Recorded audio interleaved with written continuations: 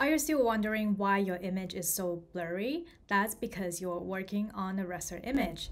Sup guys, it's Dream from Illustrator How. Welcome back to my YouTube channel. In this video, I'm going to talk about the difference between a raster and a vector image. If that sounds interesting to you, please keep watching this video. Okay, so you all know that Adobe Illustrator is a vector-based program. So what is exactly a vector image? I know there are a lot of official answers, but I'm going to make it easier for you to understand. A vector image is basically made by points and paths, so usually they are simpler than a raster image. Now you might have the question, what is a raster image?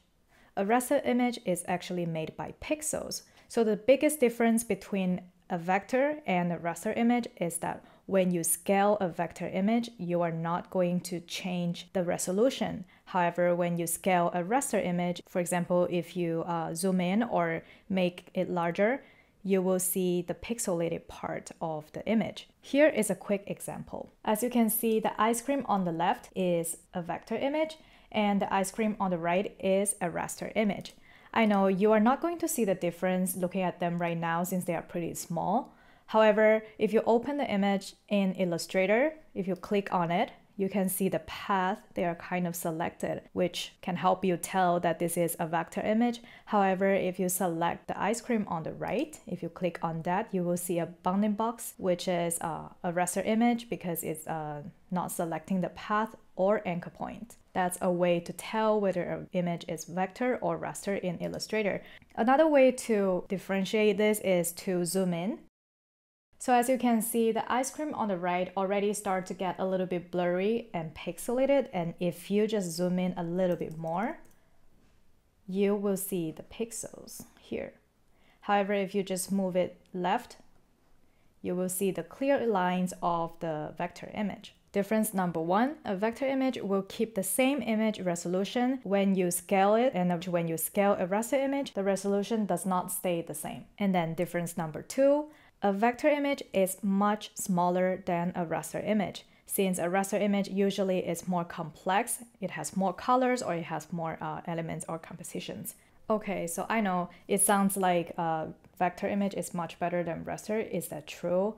I mean, it really depends on what you are using. For example, if you want to work with photography or really complex images, you are most likely to work with a raster image. However, Illustrator is probably not the best program to do it, or you might want to use Photoshop to handle raster images.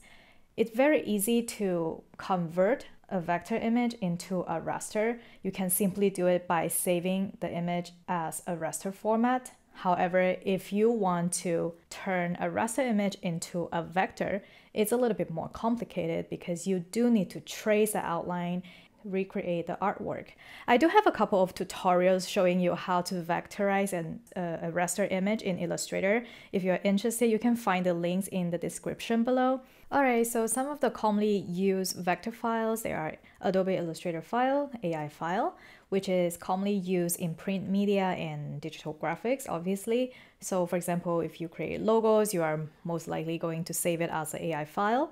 Then we also have EPS or PDF file. PDF is super useful if you want to exchange documents across platforms.